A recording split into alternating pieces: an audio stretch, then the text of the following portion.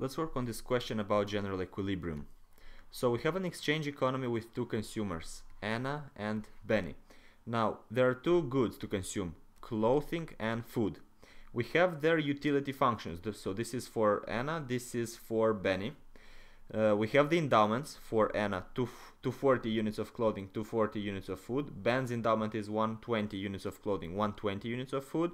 In question 2, we want to compute the equilibrium price ratio and show that is equal to 1/2. Okay, before we go further, let's recall ourselves some things, because if it's about consumption, we must remember some things about budget constraints, about utility, about maximization, and so on. So first of all, let's recall that a budget constraint is the limit of money that we can spend, and in this case we can spend it on clothing and food. So for the clothing we pay the price of clothing, for the food we pay the price of food.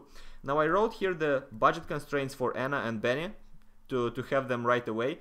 For Anna is going to be the following: 240 PC plus 240 times the price of food. For Ben is going to be 120 times the price of clothing plus 120 times the price of food.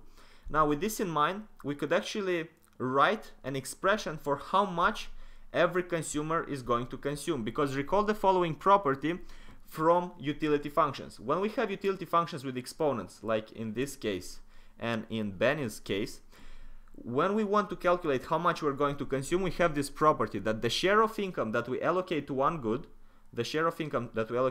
for instance, in the case of clothing, the clothing that Anna is going to consume is going to be equal to 1/4, the exponent, relative to the sum of the exponents. 1/4 plus 3/4 is 4/4, which is equal to 1. So it's 1/4 divided by 1 times the budget constraint that Anna has divided by the price of clothing. Now with this in mind, we could actually write the following property. We could describe it for Anna. It will be 1/4 times the budget constraint of Anna, which is this one, 240 times PC plus 240 times the price of food, divided by PC. So we have one thing. Let's do it also for the food. So we have the same logic. The food of Anna, let's go here below, the food of Anna is gonna equal to the share that she's spending on food, so the exponent, 3/4 divided by the total, divided by 1, 3/4 divided by 1, times the income of Anna that she spends on both goods, divided by the price of food. So we will have 3/4, let me change colors as well, 3/4 times her income is the same as here, 240 times the price of clothing plus 240 times the price of food, divided by the price of clothing. Now the same logic, let's do it for Bill. For Bill we have this income, but we have a bit different powers. We have different exponents there. So let's take that into account. For Bill we have 1/3 is spent on clothing. So we have to keep that in mind. The clothing for Bill is going to be equal to 1/3 divided by, what is the total? Because the total is not going to be 1. It's going to be 1/3 plus 1/3, which is 2/3. So we have here 2/3. 2/3 times the income of Bill divided by the price of clothing. So what is 1/3 divided by 2/3?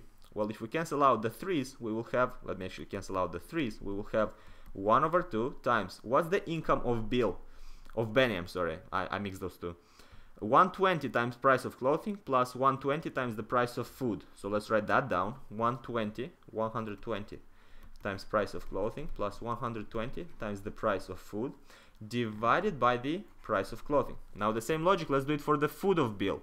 So the food of Bill is gonna equal to the share that he spends, the exponent for food, so 1/3 relative to the total, relative to 2/3. So it's gonna be the same as here. 1/3 divided by 2/3 times the income of Benny divided by the price of food.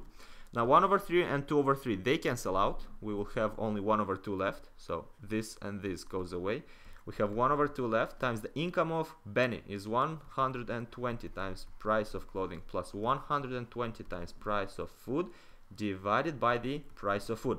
Now we have everything. We have the consumption of all goods of both consumers, and we have to find out the price ratios. Now to find out the price ratios, we also have to keep in mind that we can take equations with the same denominator together and make them equal to a number, because we have the endowments. We have the endowments, which is 240 units of clothing, 240 units of food, and the same goes for Benny.